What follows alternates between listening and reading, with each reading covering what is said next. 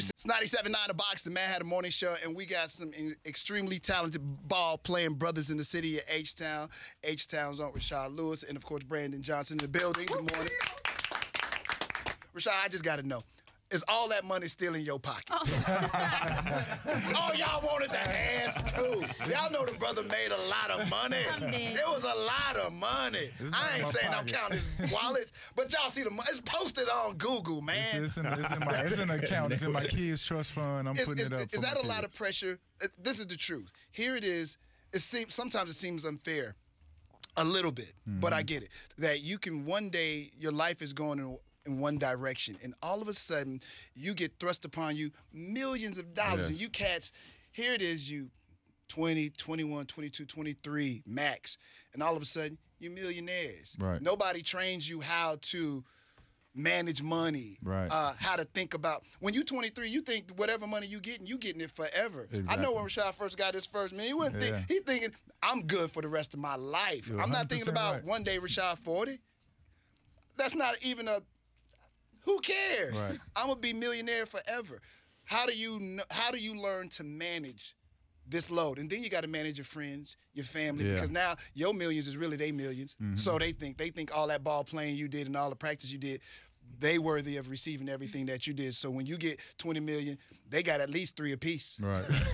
Because I saw you play the Elsik, Rashad. Rashad, no, I ain't lying. I'm just telling the truth, man. I mean, how do you deal with that's a lot of pressure for a dude. Honestly, I dealt with it by going through the experience of coming out of high school, going straight to the pros. I didn't go to college, so that's right. I wasn't able to live on my own in dorm rooms and kind of wake up on my own and do a lot of different things. So I was kind of thrown into that world overnight. But good thing I had a great mom that kind of grounded me before it. I went off and did everything.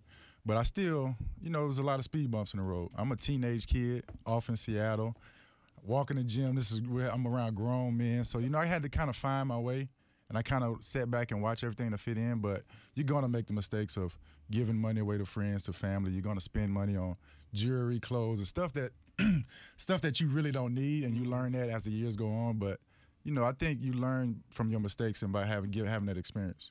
Rashad, do you think that, I'm glad you mentioned that, you went straight from school to doing what you was doing. Right. Should it be required that you spend some time in college? Well, I think if you have the talent to go and compete in the NBA, and if you can stick in the NBA, a lot of these guys back then, before the rule change, was making their name eligible for the draft and wasn't able to compete or even be in the NBA. Then they have to go either overseas, go to China, or go to the G League, and their career's over within 2 or 3 years. Yep. If you can, it's kind of hard to say if kids can come out and compete. But if you can go to college and get a little bit of an education, there's not a whole bunch of U's. It's not, it's not a lot of. It's not a lot of LeBron James or Kobe Bryant's out there. You was one of them. I mean, there's a small fraternity of you cats. And I still had to learn and get better as the years went on. My first year in the NBA, I sat on a bench, so it wasn't like I jumped right into the league and was able to be productive right away. Right. It was a learning experience for me, not only on the court but as well as off the court. Yeah. I got to talk about that first year real quick. Now, Rashard is a lifelong Rockets fan. I'm still a Rockets fan. And I know you came out of school, and the Rockets had a chance to draft you, and I think we drafted some sort of Slovakian player, which Milo Mosovocevic or something like that. Yeah. Were you upset as me that you weren't drafted? Man, I was upset. I was, it hurt my feelings, honestly, because I was a hometown kid. My mom from here, my whole family. I wanted to be at home and play, but honestly, I think that was the best thing that could happen for me, is to get away from home as a teenager, go all the way to Seattle. It gave me a chance to focus in on the sport as well as getting better every year, because I think if I stayed home as a teenager, I don't know if I would have played in the NBA for 17 years. But did you have to come back and beat the Rockets for 2 playoff series? I wanted to beat the Rockets every chance I got, especially when I came home and played them. But it was tough coming home. Me being from here, getting 50 tickets to the game for family and friends. It was almost like my mind was in the crowd instead of being on the court. But other than that, I had a great career, and I really enjoyed it. Is it kind of sad for you there's no Seattle Supersonics anymore? It is, but I know that they're working on it, and they'll be a team there real soon. Seattle has great fans, and they most definitely deserve a basketball team, and I'm sure they'll be there soon. Rashad know all the right answers. Yeah. I can tell. You can just tell that he's done press for so long. He know all know he ain't gonna weave out of it at all. He know what lane to stay in there. Like, nah, bro, I'm a pro, dog. I'm a pro. Can't burn no bridges. Hey, I may be back up here working with 97.9. You never know. Let me tell you, it's the last place to go, bro. It's rough, homie. Come on, man. Keep doing what you're doing, because it's rough, man. It ain't pretty. Boys don't want to pay it right here, Rashad. They gotta be paying decent, because you've been on the show you see the way we look up here, man? This shit ragged, homie. Come on, man. I was a young kid listening to this show, and it's still going, so I think this show is amazing. Thank you, man. Thank you. So, do you ever miss playing? Well, I know you get to play for the Big 3, but NBA, when you first decided to leave the game, how did that weigh on you? You know what I'm saying? Because there comes a time and day where you're like, man, I don't. Yeah. Because I don't think players ever think about that final day. You're gonna play forever. Yeah. You know, my career stopped off a knee injury. I was playing with the Miami Heat. We won a championship, and then we came back and lost to Spurs that following year. And I had tore my quad tendon in the finals against the Spurs. After that, the year was over, I became a free agent. I was signed with the Dallas Mavericks, actually, before I went to visit them and take a physical. And when I took my physical, that's when I found out I needed to have surgery on my quad tendon. So they took the contract back. I went into that summer, had the surgery. And they told me, actually, I can come back after the All-Star break if I'm ready to play, and then, we can get my season going in. But I wasn't 100%. I felt like I was going to re-injure myself if I went out there and played at a high level. So I took that whole year off. Summer came around, some teams was calling for free agency, but it was teams that was kind of in rebuilding stages. I was in a part of my career where I won a championship. I want to be in the playoffs to try to get back to winning another championship. But the teams that was calling wasn't basically competing for a championship. So I felt like it was just be a waste of time for me to either go and sit on the bench and not play on a team that's not going to the playoffs. See, I want y'all to notice. I hate to cut them off. See, this is when you've made a lot of money and you can weigh options. This is what I got a ring. I got money. You know what? That team sucks, dog. You know what? I don't need that extra $5 million. My investment's gonna get me that this year. No thanks, guys. And you know what? That's cool, Rashad. What really made that decision hurt my feelings over here. When I left the Orlando Magic from playing in the finals, losing to the Lakers in the finals, and I got traded to the Washington Wizards. And I experienced from going from a winning team to win a championship to a team that didn't care at all. Wow. A team that got young guys coming in last minute, getting late to practice, and I felt depressed. And I didn't like, because I'm a winner. I put everything into the game, and I love to win regardless. If we're gonna lose, let's play hard. Let's lose playing hard. And I felt like when I went to the Washington Wizards, I almost wanted to quit. And I'm not a quitter by any means necessary. So there's atmospheres that are where there's a whole. How does that get created? I've never heard this before. It's just when you come from a winning organization and you go to an organization where, when I was a rookie, Gary Payton was a guy. If I got to the gym late, he would let guys know. We had to pay our rookie dues. He told every young guy, you had to get to the gym an hour before practice, make sure you get your weightlifting in, get your shots up, and you got to be on the court. But y'all listen to it. I'm a millionaire. I ain't listening to nobody. But you got to be on the court 30 minutes before practice even starts. So, that's how I'd have been that guy. That's how I was raised, to work for everything that I got. So when I went to a team and they had rookies coming in 5 minutes before practice started or didn't get there early to work on the game and to get better, how are you going to get better as a team if you're not trying to get better individually? So it was an atmosphere that I wasn't accustomed of, and I didn't like it at all. And I either wanted to get out of that situation or I was ready to be done with basketball. Rashad, let me ask you this question too. When we watch a team play, how important is the coach to that team? Because we like to point the finger when the game go by. We'll blame the coach, and then because we the first one to be like, man, ain't it time to get a new dude in there?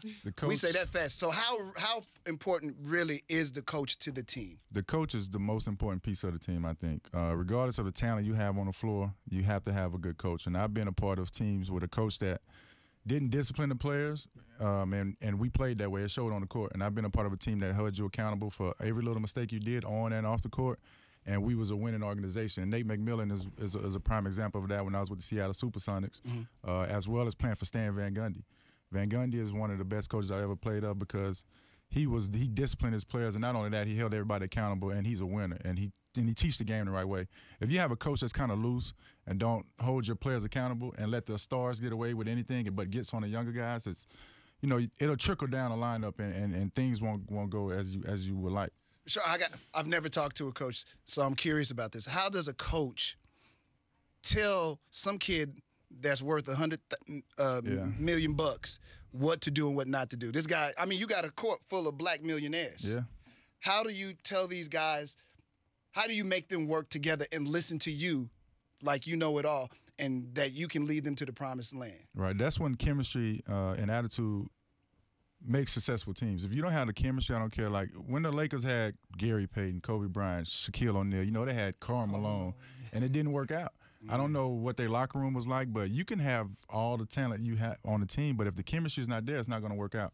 When I played with the Miami Heat, you know, Ray Allen, LeBron James, Dwayne Wade, Chris Bosh, Shane Battier, Udonis Haslem. God damn. Crazy. You know, Mike Miller. Y'all was cheating. That don't sound fair. You got That's gonna work. as well. So the reason why I'm naming all these names is because we all was an all-star on another team, or we all was the man on a different team. Right. But when we all got to that team, we had roles we had to play, and everybody had a role. I had to come off the bench. Ray Allen, the Hall of Famer, Yes. one of the best guys to ever do it, came off the bench. But everybody accepted their role, and we had good chemistry, and we lifted each other up, and we wasn't bitter or about you getting more minutes than me or you getting more points than me. It wasn't nothing like that. It was the chemistry meshed, and we was I think we broke records that year. We were one of the best teams in the league, and we won a championship. Does that work? Can it work in reverse? You can, not saying that the coach is bad, but sometimes you have a team, and sometimes, especially back in the past, there were certain players that looked like they led that team. Right. And I won't say any names, but this is just a very high-powered player that, you know, plays ball on the West Coast. But it looked like a lot of times certain players run their team and not the coach. Is that true? Is there any circumstances in your mind when you think about it for any teams where there could be a player I would say the coach is still running the team because the coach is the ones that sets up the meetings in the morning. We go over the film session with the coach. We do the walkthrough, the shoot-arounds with the coaches. That player you're talking about is an intelligent player, and the main guys, like your captain on the team, he's the floor general when we're out on the court. He's the ones that's going to correct the mistakes within the players. During the timeout is when the coach can correct the mistakes. But you got to have a guy that kind of knows the game inside out on the court that's almost kind of like a coach, almost like a player coach. And I think it's really good to have one of those guys on the team because the coach can only tell you what to do. He can't go out there and run in between the lines with you. True. Now you play with the BIG3. How is that? Yeah, man, I love the BIG3. You know, it's an amazing league. I didn't know I wasn't sure if it was going to work at first. Job. You're right. A lot of people didn't know. I wasn't sure, but when you watch, I enjoyed watching it. But I'm like, how's this going to really work? And even when they called me and asked me if I wanted to join the BIG3, you know, I was kind of hesitant, like half court, 3-on-3. Are we going to be able to get people in the arena? You know, are people going to actually come and watch older guys play basketball? But the you know, Ice Cube, I guess he's so hands-on with everything he do. He's always behind the scenes. He's there every weekend. He's there for everything. And he makes it work. You know, I really commend the things he does. He's not just one of those guys that sit back and let people go work for him. He's there hands-on with every single thing he does. It's fun to watch, man. I'm like, man, QB came. This is a great idea, but I don't know if it's going to work. You know, and here's what I liked about it: to see the guys. I think there's some players. I hate that the game seems to age people out. That still have so much left, but the game says, nope. You've reached that age now, so you got to get out. And like when you asked me earlier, you know, it's a little kind of, I could say, therapy for me going into retirement because I went out with a knee injury, and then I'm sitting at home. You know, obviously I'm raising my kids and doing the little things as a dad, but it still was missing. You know, I still love to compete.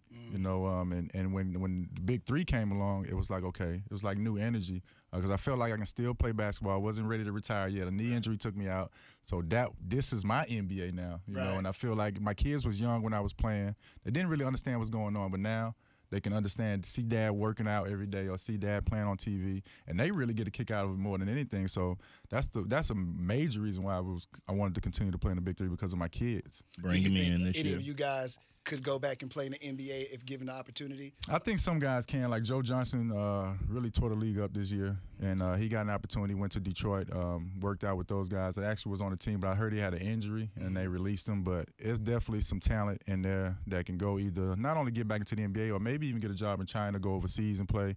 It's a lot of cats a lot of hidden talent that's in the BIG3 that there's a platform for them to try to go off and play somewhere else.